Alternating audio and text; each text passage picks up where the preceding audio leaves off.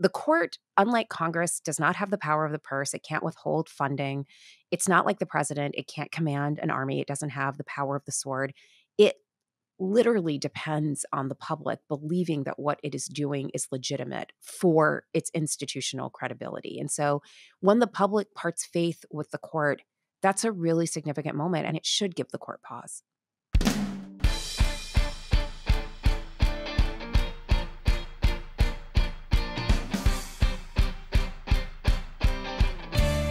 Hello, and welcome to the Politics Girl podcast. I'm your host, Lee McGowan. Let's get into it. Now, I've had a number of podcasts focusing on the Supreme Court because their actions and rulings are essential to the functioning of this nation, and they've been making a lot of news because those rulings and actions have ranged from the outrageous, Clarence Thomas's bought and paid for lifestyle, to the shocking, the reversal of Roe v. Wade. But today we're going to talk about the actual cases that are before the court this term, and to do that, I'm joined today by Melissa Murray and KateShaw. Melissa and Kate are two of the three hosts of Crooked Media's legal podcast, Strict Scrutiny. Both Kate and Melissa are constitutional law professors. Melissa at the NYU School of Law, focusing on constitutional law, family law, criminal law, and reproductive rights and justice, and Kate at the Benjamin Cardozo School of Law in New York City, focusing on constitutional law, legislation, and administrative law. Kate also teaches a seminar on the Supreme Court, worked in the Obama White House counsel's office, and focuses her writing on executive power, the law of democracy, and reproductive rights and justice. Melissa, who was a clerk for Justice Sotomayor when she served on the Second Circuit, focuses her writing on the legal regulation of intimate life. Strict Scrutiny, hosted by Melissa and Kate, and their co-host, another constitutional law professor, Leah Littman, provides an in-depth, accessible, and sometimes irreverent analysis of the Supreme Court, its cases, its culture, its personalities. I like it not only because it breaks down the legal headlines to make it simple, it emphasizes what those big legal questions mean to our daily lives. And to me, that's a real help. So without further ado, please welcome my guests, Crooked Media darlings, constitutional law professors, and host of Strict Scrutiny, Melissa Murray and KateShaw. Welcome, Melissa and Kate. Thank you for having us. Thank you so much. We're happy to be here. Thanks for joining me. I mean, all three hosts of Strict Scrutiny are brilliant lawyers and constitutional professors, but you guys are also fundamentally fun, which is not something that anyone has ever called me. So I hope I'm not going to be the dull friend in this conversation. Doubtfully. That's usually my role, honestly. Is that your job? Okay. Well, that'll be Kate's job, and that's fine. So I'm having you guys on today to talk about what's going on with the Supreme Court. We're in this election year now, so most people have kind of stopped paying attention to the courts, and they haven't done anything too, well, you guys haven't, but, regular folks out here, and they haven't done anything too outrageous yet. So I think it's just really important with this particular court that we don't take our eyes off them for a second. And that's why I'm having you guys on today. We're nodding vigorously at everything you just said. I'm a little alarmed when you say that, Lee. I know. I'm sure you are. We're a little alarmed. Yeah, but it's based on the fact that the most people that I talk to, that I'm with, one of the reasons I started Politics Girl in the first place was because all these wonderful, educated people that I was hanging out with were like, meh, we're not paying attention. Like, why does it matter? When I first started the project, it was right after Obama had lost the second midterms, and literally no one I knew cared. They were like, it doesn't matter. It's all going to be the same. And I thought, nope, that's entirely wrong. And it is amazing how many people who even have the time and the background to know what's going on are not paying attention. They just can't. It's too much. They don't want to. So when it comes down to things like what's going on with the Supreme Court, it's amazing how many people are just like, shh, turn it off. It's perhaps understandable that I think a lot of the public are a little fatigued by the court. I mean, the court has been doing the most for the last couple of years. So it overruled Roe versus Wade and Planned Parenthood versus Casey, just laying waste to 50 years worth of precedent.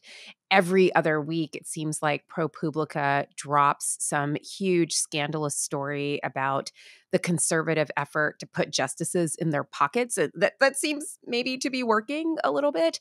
And importantly, the cases that the court's hearing this term are a little wonky and technical, and so they're not quite as sexy as the prospect of overruling affirmative action or overruling abortion. And so I think they're likely to get missed, both by the mainstream media and by the public more generally. But this term is a really consequential one for the Supreme Court because the whole question of how government runs and whether corporate interests are just going to get to have their way with the American public is really up for grabs. And there there are some really technical cases, but they go to the very essential question of how government runs. And even leaving that aside, just the substance of the term, the court's going to be really involved in the 2024 presidential election. We've already seen them take certiorari on some cases involving whether Donald Trump can actually be a candidate on the ballot in some states. And more importantly than that, whoever wins this presidential election is going to determine the trajectory of this court for at least a generation and a half. Right now, we have a conservative 6-3 supermajority that was basically installed by Donald Trump, a president who didn't even win the popular vote. He managed to install 3 justices, got a majority, a supermajority of 6 justices. If there is a Republican president who wins in 2024, it is all but certain that Samuel Alito and Clarence Thomas, who are well past 70, are going to step down. And they will likely be replaced by teenagers, maybe even fetuses, who will be on the court for probably another 50 years, cementing that 6-3 conservative supermajority literally until the end of time. And so when people say the court's on the ballot, it really couldn't be more true in this case. 100%, which is exactly why I had you guys on today, because I wanted to go into those minutia, quiet things and the big things that are constitutionally accurate about what's going on with our courts and if they're allowed to decide our laws or if our Congress should be allowed to decide our laws who were decided by the people. So I want to talk to you about all these things today because I know the Supreme Court completed the final arguments of 2023 sort of mid-December, and they've already had a number of important cases this term, but we won't hear most of the decisions until June. So I thought I would just go through some of the biggest cases to look out for, some of which already have been argued and some which will be argued this year, and just get your thoughts. Can you tell people why we sometimes have to wait for June for the Supreme Court to give us some of their rulings? How come we sometimes hear opinions right away and sometimes we have to wait till the end of the term? Sure. There's no rule that governs when the justices issue their decisions. They start hearing arguments in October. Their term typically goes until the end of June. So they often start issuing opinions right around now, kind of January. But it is almost invariably the case that the biggest, most high stakes, most divisive cases come down to the end of the term. So it's almost always the very last week of June when all of the big cases come down. So 2 terms ago, that's when Dobbs, the decision Melissa mentioned, overruling Roe versus Wade, came down. It was also near the end of the term that the court struck down New York's concealed carry law, basically the law that required you to show some special need to carry a weapon like in your pocket or in your purse in New York City or New York State. We can talk about the court's gun cases, both that the court has decided and some that are on the docket this year if you're interested. Those, in addition to everything Melissa said, are super, super important opinions or super important cases that will generate super important opinions. But the sort of short answer is the justices control their docket, and they typically are debating and negotiating and revising down to the wire, and that is ordinarily the end of June, sometimes the beginning of July in the last couple of terms. So we're going to have to wait until then to get the big ones. Also, Lee, it's really hard to write opinions if you're on a private jet somewhere. So, Yeah, it's hard. If you're on a fishing boat in Alaska, it's just tough. We all know that. How can you do your job, especially when your job only pays $276,000 You're a year? poor. You're basically a destitute, champagne drinking, glacier martini. Pauper. Yeah. Pauper. It's very hard. It's very hard. And we need to understand that. Okay, so I feel for them. I do. I do. So let's start off with where we're at with the presidential immunity cases. I know that Special Counsel Jack Smith has asked the Supreme Court to fast track an appeal by Trump on whether he's immune from a lawsuit for actions he took while he was in office. This is the kind of, if the president does it, it's not illegal argument. So a federal trial court has already ruled that Trump is not above the law and can be prosecuted for his actions while he was president. But Jack Smith was concerned the appeal of the case could seriously undermine the timing of his criminal trial, which is currently set for March 2024. And the special counsel argued that it's imperative and of major public importance that this case is decided before the presidential election because Trump is obviously the leading candidate for the Republican Party. Now, as I understand it, the justices denied that request at the end of December, saying they wanted to wait for the U.S. Court of Appeals in D.C. to weigh in first, which was essentially punting and, in my opinion, helping Trump run out the clock, which is totally part of his strategy. But the U.S. Court of Appeals is fast-tracking their consideration of the case. Is that right? So it could come back to the Supreme Court sooner rather than later? So that's right. You've laid it out really well. If you are interested in the Trump indictments, my colleague Andrew Weissman and I have a book coming out about the Trump indictments where we've annotated all of the various content of the 4 different criminal indictments against Donald Trump so that people can follow along if and when these trials actually happen. But that's an open question. The January 6th insurrection trial that is supposed to happen on March 4th really depends on this question of whether or not Donald Trump is immune from prosecution because these acts were apparently undertaken while he was president or somehow in the scope of his presidency. And those are questions that have to be hashed out. As you said, Judge Chutkan, who is the district court judge who's in charge of this entire proceeding at the first level in the federal system, has said that he is not above the law. So that went on to the DC Circuit. Jack Smith, as you say, wanted to fast track this and ask the court to take it up before judgment, before the Intermediate Appellate Court could decide this issue. The court declined to do so. There was an oral argument on January 9th in the DC Circuit before a 3-judge panel. We've heard a lot about the substance of that oral argument. It was really explosive. But we're now waiting for that decision. And if that decision comes back, there are a lot of different ways it could go. The 3-judge panel might send it back to Judge Chutkan to determine whether or not the actions undertaken on January 6th of 2021 were within the scope of Donald Trump's office as president at the time or outside of that orbit. Or alternatively, they could just decide he's not immune. They could ratify or affirm Judge Chutkan's ruling below. If that happens, Donald Trump could appeal the ruling of the 3-judge panel, and that might require the entire DC Circuit to weigh in on this, an en banc panel. And from there, he could then appeal to the Supreme Court, which would then have to decide if they would take the case. What's an en banc panel? An en banc panel is like all the judges get to weigh in and get to hear this again. So we basically do it all over again, except for everyone. And again, as you say, all of these different permutations, going back to Judge Chutkan, then getting appealed again, and then maybe an en banc appeal, all of those things take time, and we're getting farther and farther away from that March 4th deadline. We're basically less than 2 months away from March 4th, and this question hasn't been decided. It has to be decided before this trial can get underway. And I think because it's likely to be delayed, that means Donald Trump has already won, even though we haven't even gotten to a court of law.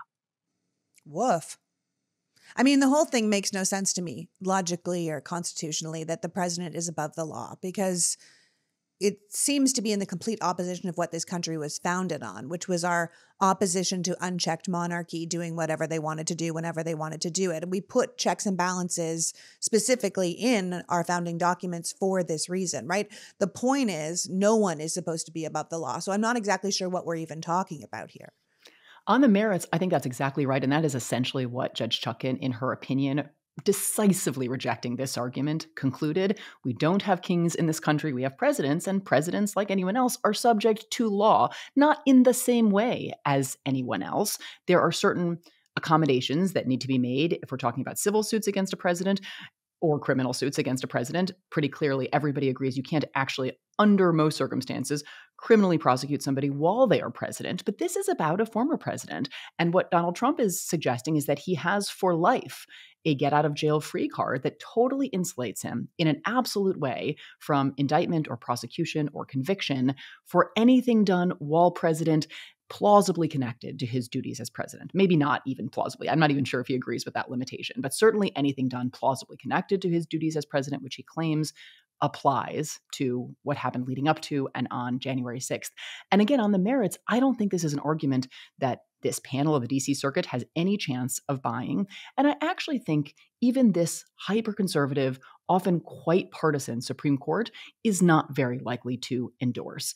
I imagine. Kate is the optimist. That's true. That's not clear. But honestly, even non-optimists on this question feel pretty confident that there is not a majority that would endorse this position of absolute immunity. Now, maybe there are a couple. Maybe this is a case that Trump loses 7-2 or even 6-3, but it's very hard for me to imagine a majority siding with his arguments. But as Melissa said, the merits decision, who ultimately wins or loses, is only part of the picture. The timing is critical. And even if he has a loser of an argument, if he's able to run out the clock until the presidential election, Jack Smith is a federal official. So if Trump is once again at the head of the executive branch, he will make this case go away. And that is what he is trying to do. If Trump is once again the head of the executive branch, we can kiss the rule of law goodbye, period, the end, along with democracy and everything else. Well, did you catch what Kate said, Lee? I mean, this is the best part. Kate essentially said there might be 2 or 3 members of the Supreme Court who are basically tyranny forward in their thinking. Here's what I don't understand. As a regular normie, you guys are both constitutional lawyers and professors, but as a regular normie, I don't understand this argument. This is, Trump saying he could get SEAL Team 6 to assassinate his enemies. Well, that was a hypothetical. Yes, it's a hypothetical. It's a hypothetical. Right. But in that hypothetical, if he wins this case that says he has utter immunity, he can do whatever he wants, whenever he wants, for however long he wants, doesn't that also mean that Joe Biden could do whatever he wants, whenever he wants, whatever he wants? Absolutely. But I think Trump correctly assesses that that's not actually a threat to him, because Joe Biden is not a fundamentally lawless person, and he's not going to do the things. Yeah. I mean, even if the court blesses his ability to deviate from it, that's not in his character. And it's honestly not in the character of the vast majority of individuals who have held the highest public office in this country. But it is certainly, it seems, in the character of former and aspiring future President Donald Trump. Okay, so let's talk about the other case with former and aspiring President Donald Trump, where the Republican Party of Colorado has asked the justices to reinstate Trump's name on their state primary ballot after the Colorado Supreme Court ruled that Trump was disqualified from being on the ballot because of his actions surrounding the January 6th attack, which is Section 3 of the 14th Amendment, which basically says you can't hold government office if you've previously taken an oath to support the Constitution and then participated in an insurrection or some sort of rebellion against the United States. That's constitutionally bound. That is right there. So that feels pretty obvious. But while the Maine Secretary of State agreed and took him off the ballot there too, the California Secretary of State did not, and he's still on our ballot here. So what are your thoughts on that? So I think this is a really tough question. I don't know if your listeners know this, but states get to make their own rules about elections. So, yes, there is a national election, but each state gets to make its own rules for how the election will be conducted, which is why we have these 50 different questions about whether or not Donald Trump is going to be on the ballot in a particular state.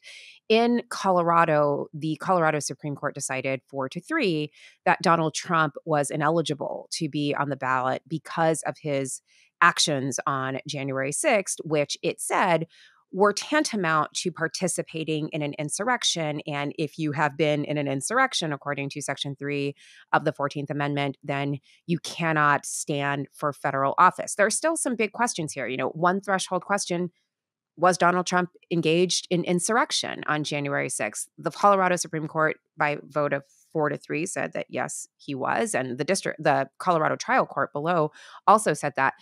Then there are sort of substantive legal questions about whether or not Section 3 of the 14th Amendment is intended to apply to the president, since the president isn't specifically mentioned in the text of that provision of the 14th Amendment. Now, there are really good arguments that suggest, of course, it would be included. Why would you name all of these other federal offices, but then exempt the one office that was sort of like the big kahuna office? That doesn't make any sense. But then there are others who say, well, there are other plausible reasons why it might be excluded. So, there are, I think, arguments on both sides. I personally think there's a very strong argument that the president is included here.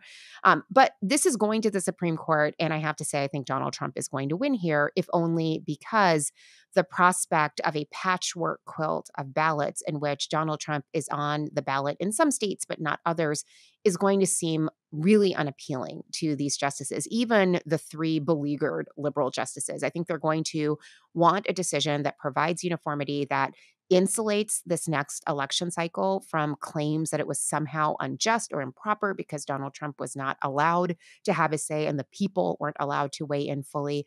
I think for that reason, they are going to overturn the Colorado Supreme Court's decision and basically give us an interpretation of this provision of the 14th Amendment that's really gone understudied and unused. Yeah. I mean, look, I get that argument. And personally, I want Trump to be the nominee. I want the good people of America to decimate him and his horrible party at the ballot box. So there's no question that he and his ideas are un-American loser positions. But it does seem crazy that the guy who clearly would have retained power by force if he could have gets the chance to run again. That feels crazy, and yet I understand that it's going to be better overall to have people not say, well, the only reason he didn't win is because the Democrats took him off the ballot in Colorado. You know what I mean? Like, constitutionally, it seems like it should be obvious. He shouldn't be on any ballot. But I also feel like even if the president is untouchable when he's in office, all of those congressional minions and co-conspirators that are in Congress, they shouldn't have been able to stay. At the very least, they shouldn't have been able to run again in 2022 under that constitutional section. I mean, Marjorie Taylor Greene was at the Willard Hotel with the Roger Stone crew talking about it being 1776. Why she's still allowed to be in Congress right now is ludicrous to me under that same section of the Constitution. Yeah, I mean, in some ways, there's this irony in that I think that I basically agree with Melissa's prediction, which is that the court will reverse the Colorado Supreme Court. But on the merits, again, it actually seems pretty clear that Trump should be disqualified, as should other key architects of and participants in January 6th, not just Trump. And so if the court does anything other than just affirm Colorado, it's going to be animated by concerns beyond just what the best reading of the Constitution and the language at issue is, right? It'll be animated by these concerns about, well, it's not great for the court to be viewed as usurping this important democratic role. The people should get to decide whom will govern and lead them. And, I actually don't think those kinds of practical considerations are irrelevant. But this conservative supermajority has told us time and time again, well, the practical consequences, gun violence, forced pregnancies, going septic in parking lots. That's not our job to evaluate. Our job is to read the words written in the Constitution, maybe consult some dictionaries, maybe read the Federalist Papers, and tell America what the words mean. That's it. We'll let the politicians handle the rest. And that's never been how it works. Yet they say that it works that way. And yet I think they're going to do something very different right here. They're also going to overturn the Supreme Court in a different state, right? So that makes sense. They're basically saying, well, your state's rights go only so far until we decide that they don't. If I asked you how many subscriptions you have right now, would you be able to list them and tell me how much they cost?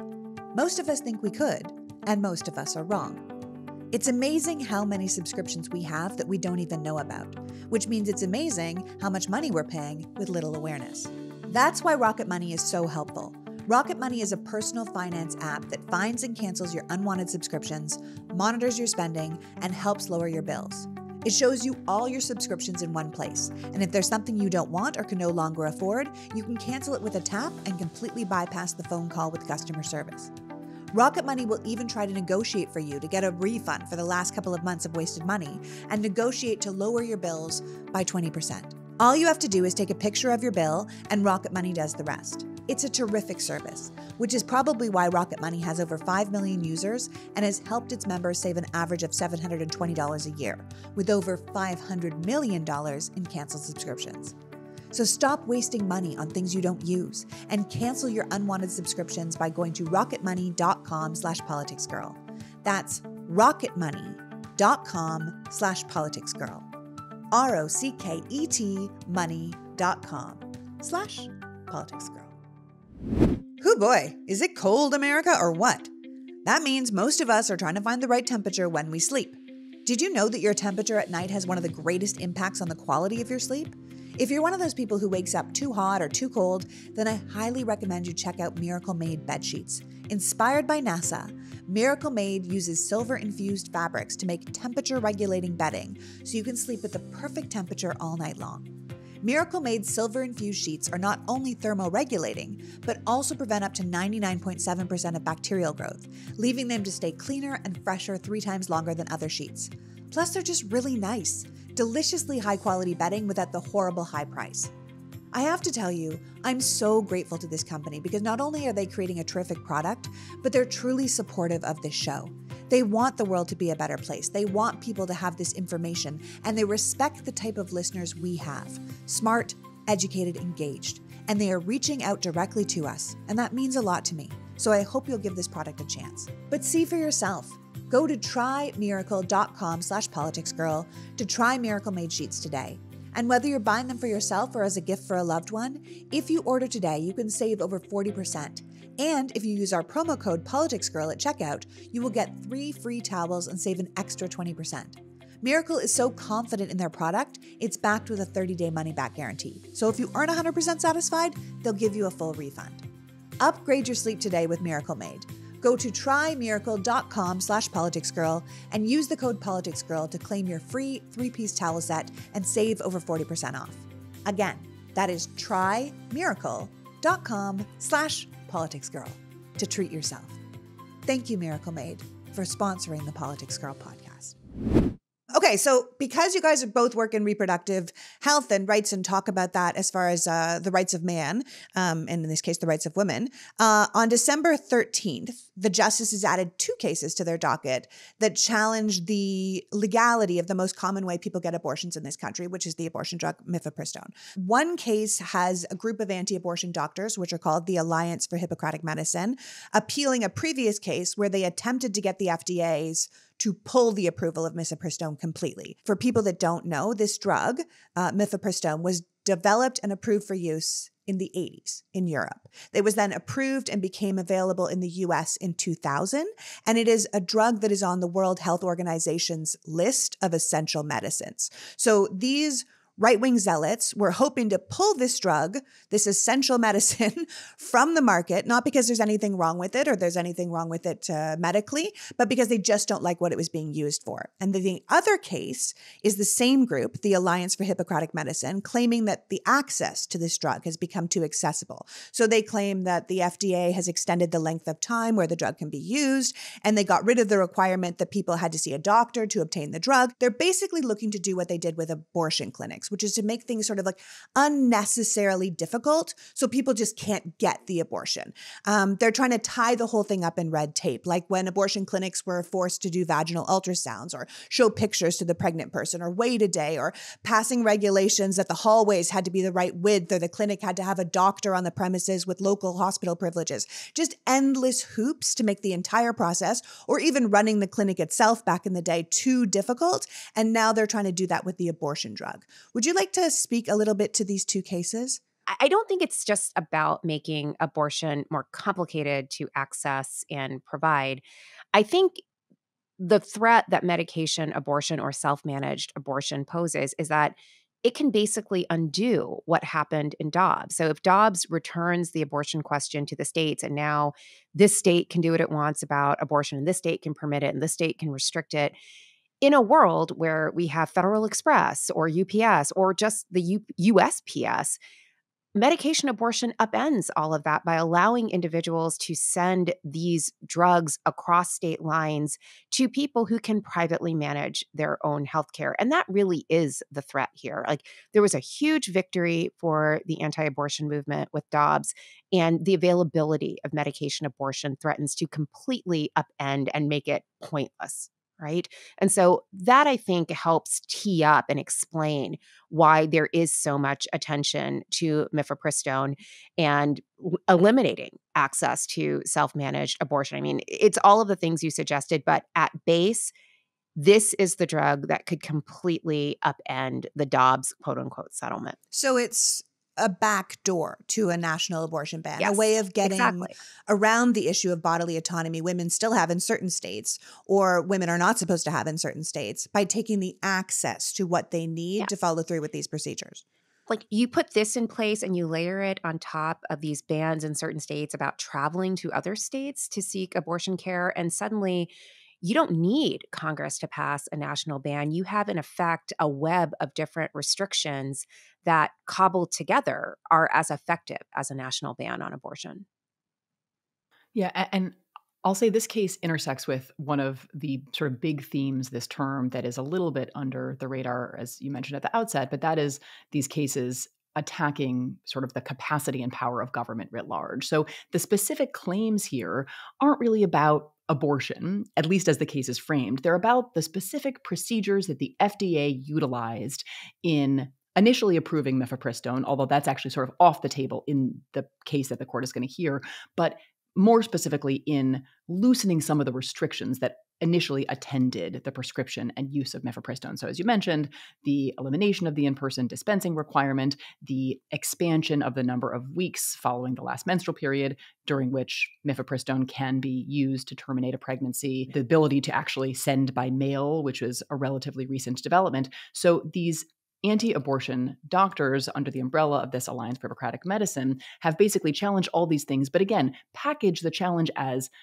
genuine concern about the rigor and soundness of the specific procedures deployed by the Food and Drug Administration to loosen some of the restrictions. Of course, the end game is exactly what Melissa just mentioned. It is making it as difficult and ultimately impossible to access legal abortion as possible, but it is doing it in an incremental way. I think the parallel here that you drew lead to efforts before Dobbs to chip away at abortion access, to make it more difficult, to create all of these obstacles and hassles to accessing abortion, as laying the groundwork, desensitizing the public, sort of very, very tactical kind of antecedents to the big ask to overrule Dobbs. I think we're sort of in that moment now with an effort to go much further than Dobbs, which is not to say that states can prohibit abortion, which is what Dobbs says.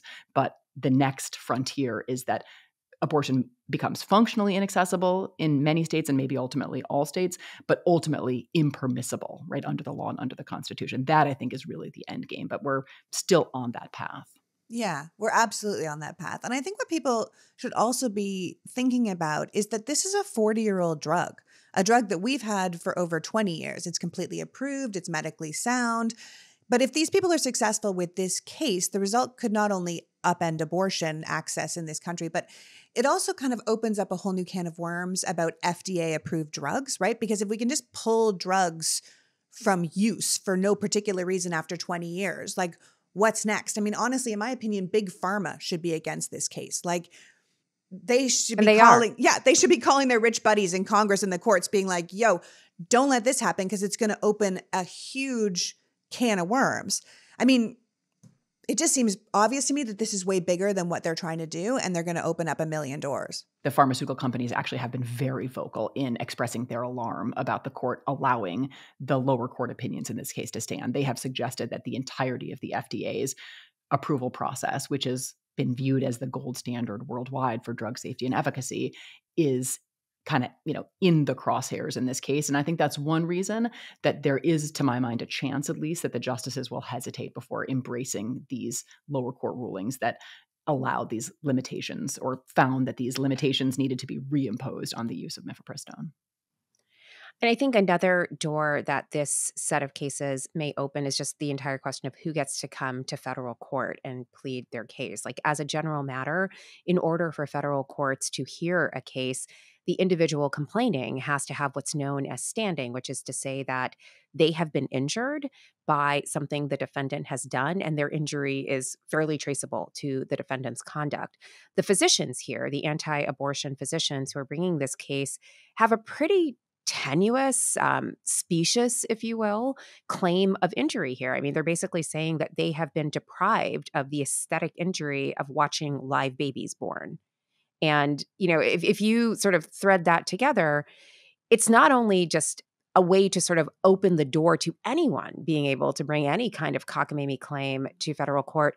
It's also a little fetal personhood curious, right? I mean, this idea that the doctors have this vested interest in seeing live babies born means that we are already imbuing the fetus, the unborn, with the kind of attributes, aesthetic attributes that we associate with living people. Yeah. There's another door we probably don't want to be opening. Oh, it's getting open. It's open.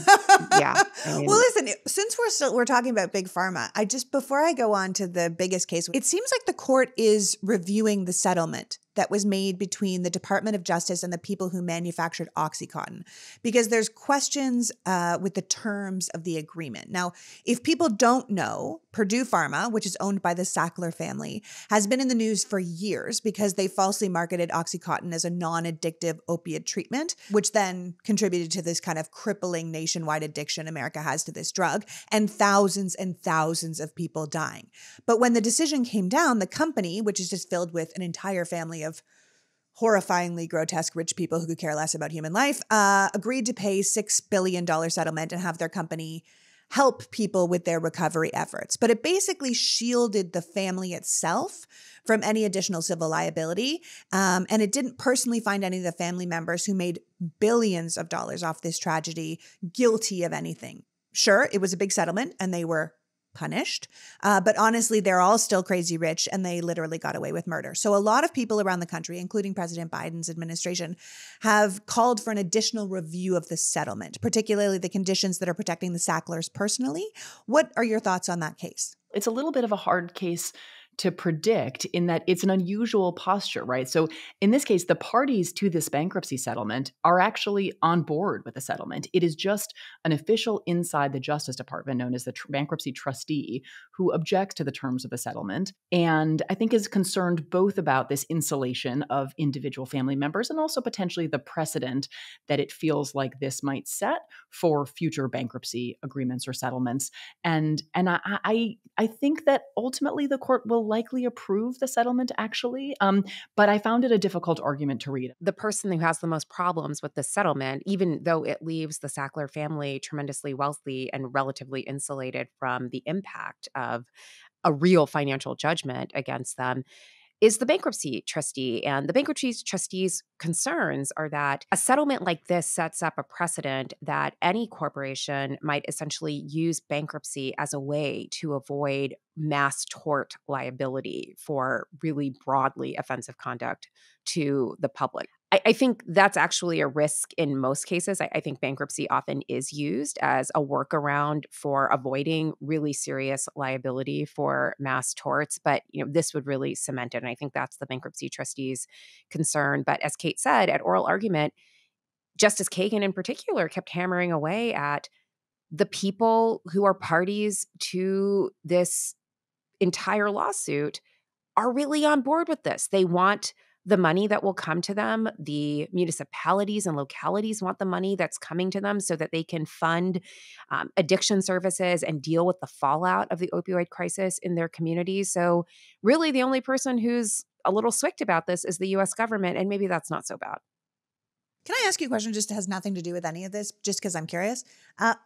Why is it, if we're talking about bankruptcy and civil cases, someone like Alex Jones, who had a huge civil case against him and then was supposed to pay billions of dollars, is just doing his show like no one's business? Like, how come he's not suffering? Shouldn't he be paying money? Like, how is he doing his show? How's he paying all those people? Doesn't he owe billions of dollars? Like, I don't understand how the civil case works, and I don't understand how the bankruptcy works, and I don't understand why it seems like we're creating this system in which the ultra rich do terrible things because they can afford it. So I don't know the ins and outs of the Alex Jones bankruptcy settlement, and I don't know who exactly was sued by those families from Sandy Hook. It could be the case that his show and quite a lot of his holdings are held in like a limited liability corporation or some other corporate structure that insulates that wealth from what he is personally liable for. So this is just standard stuff. This is why the corporate form exists, basically to limit liability. So that might be part of it. I think he also, doesn't he like live in Florida or something? And Florida has a homestead exemption from bankruptcy. So like you where no literally laws can are? be Florida, where no laws exist? I mean, it's a law-free. I'm from Florida. So yes. I think that might be part of it too. I mean, certain jurisdictions have particular provisions exempting certain kinds of assets from bankruptcy. So even if you go through bankruptcy, you still may be able to retain some of your assets. Yeah, well, it's pretty gross. And I have to tell you, it kind of leads me into the next case I want to talk to you about, which is like, if you have enough money, can you change the laws to benefit yourself? And so the next couple of cases I want you guys to talk about is, and I know you just did an episode of Strict Scrutiny on this. It has to do with a decision made in 1984 in a case called Chevron v. NRDC. Can you tell us why the 84 Chevron deference is important, and now what is on the line with that? So it's a 40-year-old precedent that the details of the case are a little bit dry. Let me just briefly describe the case. It has enormous potential consequences for essentially the way we live every aspect of our lives. For 40 years, the court has basically used this idea of Chevron deference. It comes from this case from the 1980s involving a regulation issued by the Environmental Protection Agency about coal plant emissions, basically. And in that case, the EPA just had a little statutory language. They needed to decide what it meant. And they decided what it meant. And it wasn't that clear from the language of the statute what it meant. And the court basically said, well, if Congress didn't actually answer a particular question, or if it left a gap for an agency that is filled with subject matter experts to fill, then we courts aren't going to substitute our judgment for the judgment of an agency about what this statutory provision means. That's the idea of Chevron deference. And again, for 40 years, it has basically governed the relationship between agencies and courts and Congress, where Congress passes laws, sometimes laws with wide, like open-ended terms like necessary or appropriate or sufficient. And courts haven't said, well, we in our infinite wisdom are going to decide what is a necessary or sufficient level of, emissions in the air or whatever pollutant in the water or amount of time to get your protective equipment on at a workplace. Like these are all questions that statutes require someone to answer all the time. And the courts have, again, for 4 decades, let agencies take the first pass and deferred if agencies provide reasonable answers to those questions. And Kate, if I may, so what you're saying is when the law is ambiguous about a specific issue, and they're often written to be ambiguous to begin with because things are going to change, times change, regulations change, we get more information, scientific information changes. But when the law is ambiguous about a specific issue, the courts will defer to the agency experts who are reasonably able to interpret the law because they're the ones with the expertise in those specific realms, like environmental studies or water or medicine or whatever. The judges, the unelected judges, don't actually know as much as the agency people, so they defer to the agencies, or they have for the past 40 years. Exactly. So enter this dispute, which involves a couple of groups of herring fishermen who basically argue that a particular regulation issued by this little federal agency is inconsistent with a statute passed by Congress. The way this regulation works is there's a statute that requires monitors on board certain boats to just make sure that there's not overfishing happening in the waters of the nation, right? Overfishing is a really big problem. And this statute recognizes that and creates this monitoring program. But the statute doesn't say who pays for these monitors who have to be on boats. So this agency has decided that in some instances, the ship owners have to actually compensate the monitors. And the ship owners are really unhappy with this, right? They don't want to pay for the monitors. They actually say they're fine having the monitors on board, but they don't think they should have to pay for it. And they don't want to pay for their own narc. Right, right. Again, they're actually fine with it. Which they should be doing. We don't want to overfish, but they don't want to pay for their own hall monitor. Got it. Exactly. But rather than seek a change at the agency level or a change in the statute, they are basically coming to the courts and saying to the courts, not only should you throw this regulation out, you should jettison this longstanding idea that agencies get to decide questions at all where there's a gap in a statute for someone to fill. And so it's this very, very big ask that fundamentally is about disempowering agencies, disempowering the administrative state, and leading to widespread deregulation, because agencies are the ones who do most of the work of governance. And if you say agencies can't, courts, and particularly this very conservative Supreme Court, is likely to read statutes in ways that are hostile to, demonstrate antipathy toward broad agency power and significant agency regulation. And so that is really what's at stake in this case. So can I add some context, too, for the Chevron decision from 1984? That was during the Reagan administration. And so the question was whether or not the agency could interpret the statute, could offer a reasonable interpretation of the statute and fill the gap that this ambiguity created. And the court and many of its conservatives signed on for this project because I think they were okay with agency deference in a circumstance where the agency was going to be a Republican administration. And, they might have been okay with the oscillating fortunes of, at some point, maybe the agency is going to switch hands. It's going to be in the hands of a Democrat. But this came up at oral argument in the case when it was heard.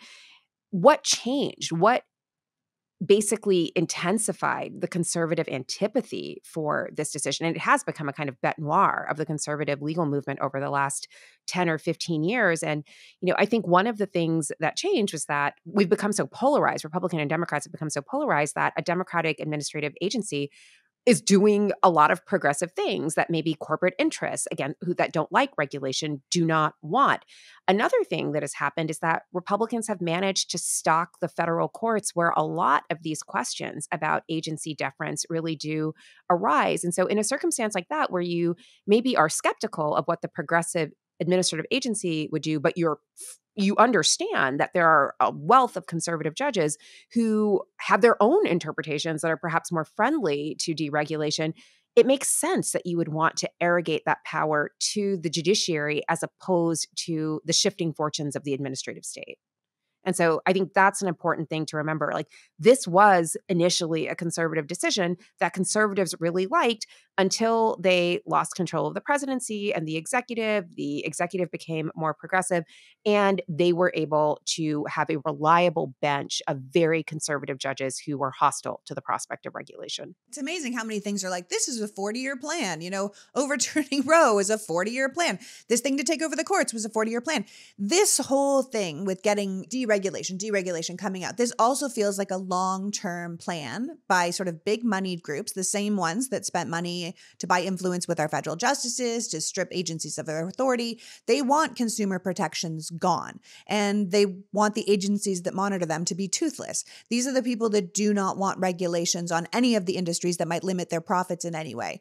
And to be clear for people, we're talking about regulation on things like our air and our water, on civil rights, on education, on, federal agencies that look out for financial predators or regulate the safety of our drugs and our medical devices. We're even talking about stripping these agencies that safeguard the American worker from their dangerous work environments, or financially abusive employers who take their tips and, make them work overtime without money. These are federal agencies that look out for these things. And we're talking about getting in there and having the agencies that monitor this bad behavior have their hands tied, because essentially what would happen here is the judges with no specific expertise, instead of people who spent their entire lives studying these highly complex issues, would be in charge of creating the rules to regulate these industries, like environmental health or public health protection for workers or the healthcare system. So it would kind of upend the way agencies work with legislation, and yet again, throw open the door to more big money influence in our government. It would depend a lot what the court said would replace Chevron. So it is possible, and I suspect John Roberts is interested in this, although I doubt he gets a majority on board. They might say something like Chevron needs to be reined in a bit or modified, but we're not going to totally jettison the idea of courts deferring to agencies. But more likely, I think, is they do overrule Chevron, and that would shift a tremendous amount of power to courts. Now, agencies would still do some things. They would still issue regulations, for example. But if a challenge to one of those regulations was filed, the court would basically say, well, we are the ones who are going to decide what the statute means. We don't have to pay any special heed to the hard work that went into deciding what particular language and statutes should be understood to do. Instead, it's to us. So it sort of grows out of this enormous hubris that I think is the best way to characterize the current Supreme Court in decisions like Dobbs, and I think a lot of the ones that we're likely to see this term. And I think you also have to understand this in terms of a kind of vacuum of power at the legislature. Like, yes, a lot of this could be solved if Congress wrote more particular and specific laws, or if Congress went back and addressed ambiguities that exist in laws that are already on the books. But you've seen this Congress, they can't even elect a speaker in less than 2 weeks. Like, they're not going to be able to address those kinds of details. And maybe they don't even have the kind of expertise that you would want. You mentioned Marjorie Taylor Greene earlier in the show. Like, imagine relying on Marjorie Taylor Greene to determine what is the acceptable level of particulate matter that can be released into the air. So there are real questions of expertise, and then just sort of pragmatic considerations of polarization that make the legislature perhaps ill-suited to address these kinds of gaps in legislation. And so that, in the absence of Chevron, the power then goes to the courts to decide what they want. And, if you have had this 40-year project to stock the federal courts with reliable conservatives who are hostile to regulation, you can see where this project is going to lead. Yeah. I mean, it seems to me like the result would be that the courts would be flooded with lawsuits from big money interests seeking to overturn every single regulation they didn't like and bringing lawsuits just to judge shop for someone that would overturn the law for them. I mean, as I understand it, there's also like 19,000 cases that have used the Chevron decision as part of their decision, right? So if that case is overturned, that kind of throws every case that's ever used it as precedent into question. There will be a flood of cases going to the courthouse in Amarillo, Texas, where Judge Matthew Kacsmaryk sits like 100%. They will find a way to get them there. And Justice Jackson actually raised this point in oral argument in this case. Like she noted, I'm a little skeptical of the prospect of every ambiguous term in a statute having to be litigated to determine its meaning. Oh, God. It's a travesty as far as I'm concerned. Speaking of travesties, let's talk about January 6th, the Fisher v. United States case, right? So this case centers on January 6th defendant named Joseph Fisher, and if he can or cannot be charged under a 2002 law that was passed following the Enron Corporation collapse. That's called the Sarbanes-Oxley Act. It has a provision in it that punishes anyone who otherwise obstructs, influence, or impedes an official proceeding. Now, the government is using this particular statute from the Enron decision in more than 200 cases that they have against Capitol rioters, and they plan to use it to prosecute Donald Trump. There's lots of other charges that these people are up on, but the Sarbanes-Oxley Act has one of the highest penalties, often coming with a sentence of up to 20 years. So the question is, can this provision be applied to January 6 defendants, or is it limited to the destruction of documents or other evidence that Congress had in mind when they passed the law? So where do you think we're going with this one? So this, I think, is going to be a really important and again, one of those cases that may go under the radar or maybe not, given how many January 6th defendants have been prosecuted under the statute. But it is, as you say, a statute that arises out of the Enron scandal of the early 2000s. Sarbanes-Oxley, or SOX as it's known by corporate lawyers, is intended to address all of those questions and the prospect of destroying evidence with regard to this kind of broad financial investigation. And so the question here is, can a statute that was animated out of a particular context with particular meaning, can it then be applied to a circumstance that's a little outside of that meaning? So, the question here is that Fisher was prosecuted under this statute for the role he played in the January 6th riot on the Capitol. And, he argues that he shouldn't be prosecuted under the statute, one, because he wasn't at the Capitol for very long on January 6th, two, because the statute is actually meant to address evidentiary questions regarding witness tampering in the context of an investigation like Enron, as opposed to something like January 6th. And it is, as you say, a question with real consequences because there have been more than 200 other January 6th defendants who have been or are being prosecuted under this statute. And it is part of the case that Jack Smith has brought against Donald Trump and that January 6th indictment that is supposed to start trial on March 4th and may or may not start trial on March 4th. I mean, it seems like in recent cases, the court's been hesitant to over-criminalize people or allow prosecutors to use specific criminal laws in different, broader contexts. It seems to me that they're hesitant to do that. It also seems like they do it to serve their own agenda. Yeah, I mean, a trend that we've remarked on a lot on Strict Scrutiny is a disinclination on the part of the justices to allow sometimes broadly worded federal statutes to be used to criminalize political corruption. So that's actually, there have been a number of cases reversing convictions against politicians and individuals who worked with or paid what were characterized as bribes to politicians. And in all of these cases, the court has basically found that federal prosecutors overreached or they misused these broadly worded statutes. And in general, I think there is a well-founded concern in giving federal prosecutors who are charging crimes with sometimes savagely long sentences attached, this kind of unbounded discretion. And so that is a real problem. And yet I think the court's corrective is also deeply problematic in that it has basically insulated a lot of wildly corrupt activity from potential criminal consequence, and thus I think enabled politicians to basically proceed unconcerned about the possibility that they may face consequences in terms of federal criminal charges. So that's a little bit different from this case, but I think it's an important backdrop in terms of the way the court has proceeded in recent challenges to broadly worded statutes. So I think there's a decent chance that this Fisher argument is successful. I mean, and I think it matters a lot for both this defendant, other defendants convicted under the same statute, and of course, the most high-profile defendant to be charged under the statute, Donald Trump, although he's also charged under 2 other statutes. But one thing I might say, Melissa, I'm not sure if you agree with this, but there is this state of mind question, right? Did this Fisher have the kind of intent that's required to violate this statute? When he says he sort of showed up, he didn't realize what was happening, and that makes unjust this conviction, right? It's not his conduct and his state of mind didn't satisfy the requirements of the statute. I'm just not sure Donald Trump has the same arguments available to him. So I'm not sure it's totally the case that Trump's fortunes rise or fall with whatever the court does in the Fisher case. Right. Like Fisher could have got caught up in the heat of the moment, but Donald Right. Trump was the heat of the moment. Correct. Got it. Now, listen, obviously there's so many more cases I could talk to you about. I wanted to talk to you about bump stocks. I wanted to talk to you about, everything. It's just, even when you look at what people think the most important cases are of this term, they don't agree. That Chevron thing comes up a lot, though. I will say that. But before I have you go, can you guys just give me a sense of how we're supposed to take this particular court seriously? Because Melissa spoke to this at the beginning of the episode, and this is clearly just a deeply compromised group. I mean, here we are, we're talking about Donald Trump inciting an insurrection and if his violent army members are going to be held accountable.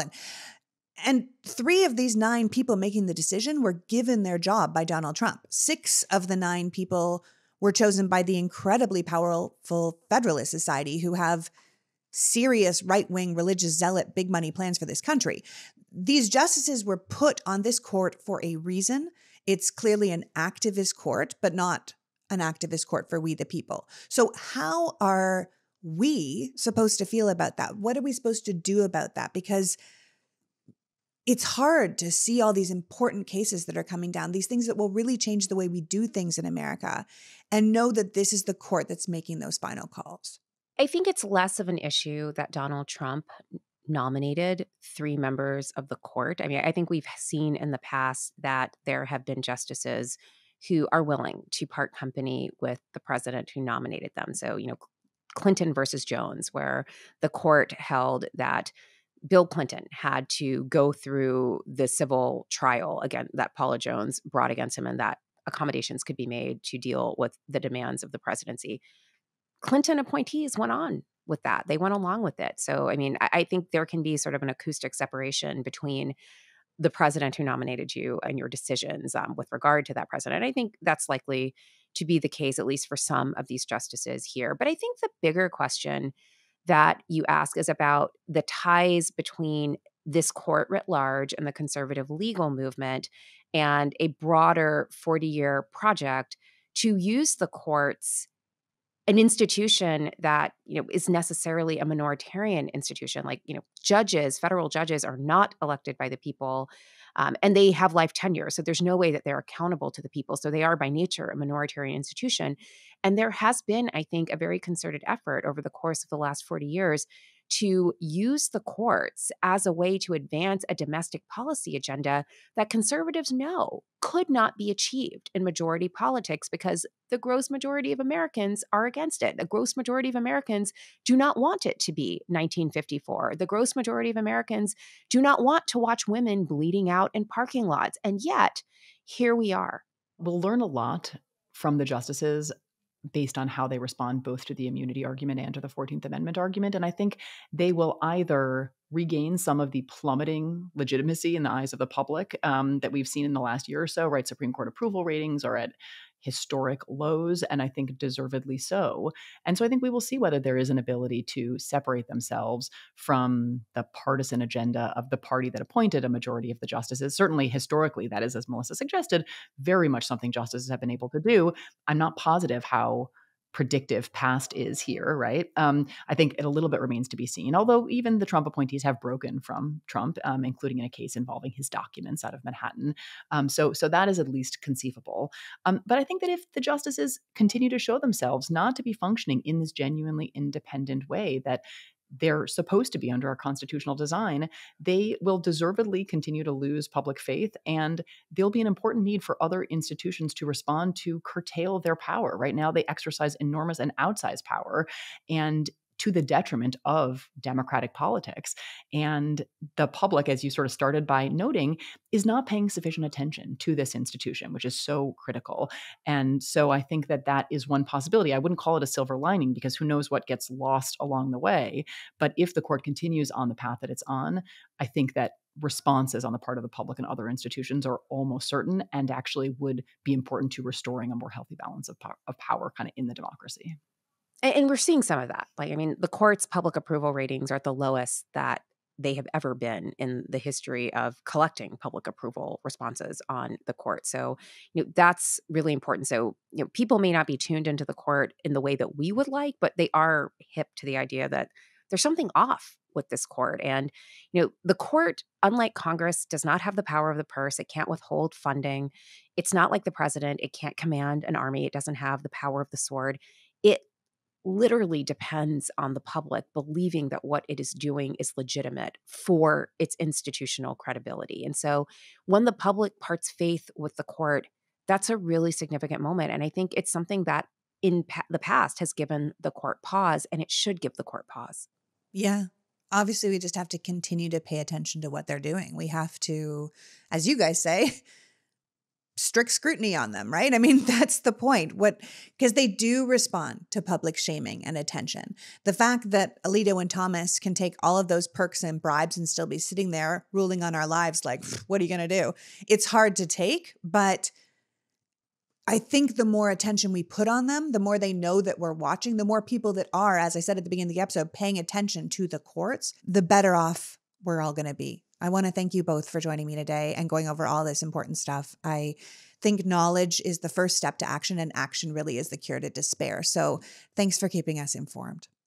And tell people how they can find your work and follow you when you're not on this show, please. So we are on all kinds of social media. We are on Twitter/X. Like, I just keep Can't calling call it it X. Twitter. We can't call it X. I mean, like, It's ridiculous. his mama called him Cassius Clay. I'm going to call him Cassius Clay. Like, it's Twitter to me. But I am Prof. M. Murray at Twitter, Blue Sky, Instagram, Threads, all the places, really. And you can follow Strict Scrutiny. We're actually Strict Scrutiny _ is our Twitter handle. And our shows drop every Monday morning, and we stay on top of what the court is doing when it's hearing arguments and deciding cases, and going deep on other topics during the weeks in between. So that's where you can And if find we've us. learned anything, then this is what we need to be keeping up on. So definitely be listening to Strict Scrutiny every Monday. Thank you guys again for coming. I really appreciate the conversation. Thanks so much for having us.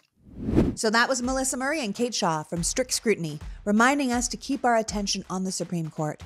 There are cases before this group of people that limit our human rights, override our state rights, could change the way America regulates our industries, and this is not something we can sleep on.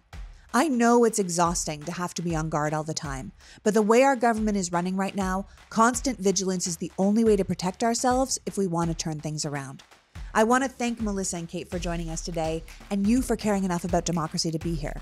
Now pay attention as those Supreme Court decisions come down, and if you aren't happy with them, let it be known. Until next week, PG out. The Politics Girl podcast is written and performed by me, Lee McGowan, in partnership with the Midas Media Network, and produced and edited by Happy Warrior Entertainment. All rights reserved.